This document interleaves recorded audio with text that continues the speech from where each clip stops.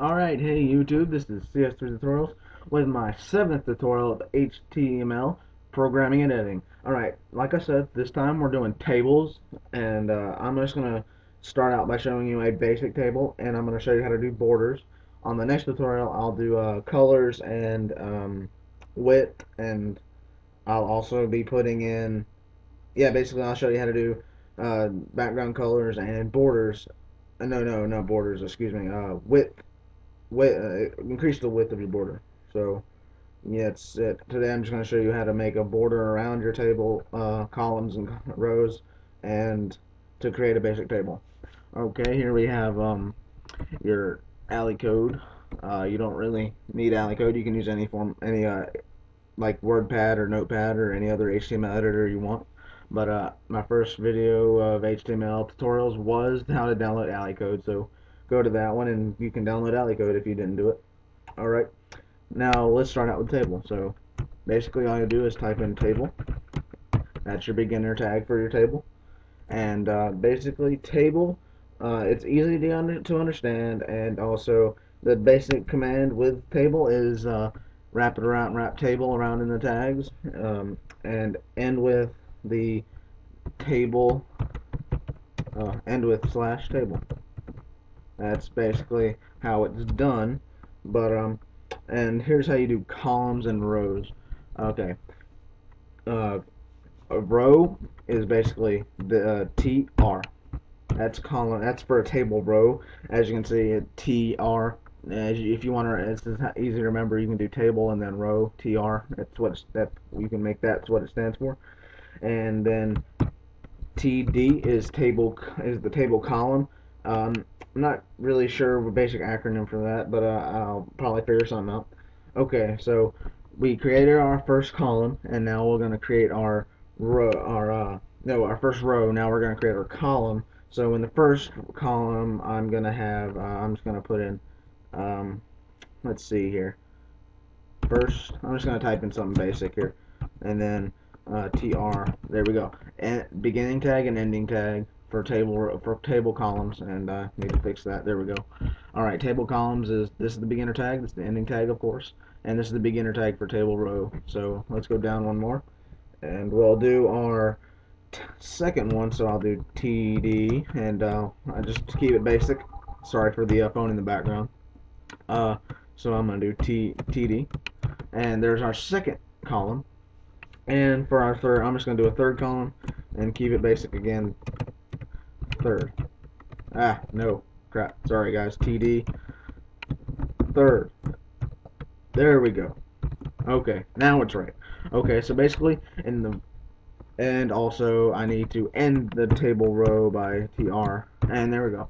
So here's on our first column, we're gonna have the rows first, second, and third.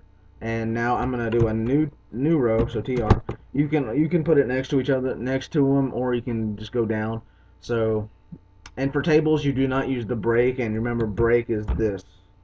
So you do not need break. You don't use break lines in tables. You can, but I suggest not using them because it'd be really hard to get in there and understand how they work and understand how they will better format in tables. But I'll go into that in more advanced tutorials. So, all right, now in the second row, in the next rows, we're gonna do TD. I'm gonna keep it going. I'm gonna put fourth. Fourth. There we go. And I'm going to end it with TD. There we go. Okay, so in our second row, which I've started right here at the TR, I'm going to have the row fourth, TD, and we're going to keep it simple still, fifth, just TD, okay, and to keep it simple still, I'm just going to do one more row and TD, and we'll do sixth, TD, okay. Now we have to end our row with a basic slash TD or TR, excuse me. Okay, so here's what the basic table is. We start our table with the table tag, then we end it with the table tag with a slash. Remember the slash? I review throughout the whole entire tutorial, all my tutorials. So basically, this is when you put a slash, it ends the tag for you. It ends where it stops. And when you put stuff in between tags, it basically edits it so it's like that. So it's and the stuff in between tags takes the effect of the tag. So TR, this is our first row, and in our first row of columns, we will have first, second, and third, and now we ended our first row. And here's our second row, in our second row, the columns that we have is fourth, fifth, and sixth. And now we ended our row and we ended our table. So let me save this as table. I'm gonna save this as table for you if it'll pop up anytime soon.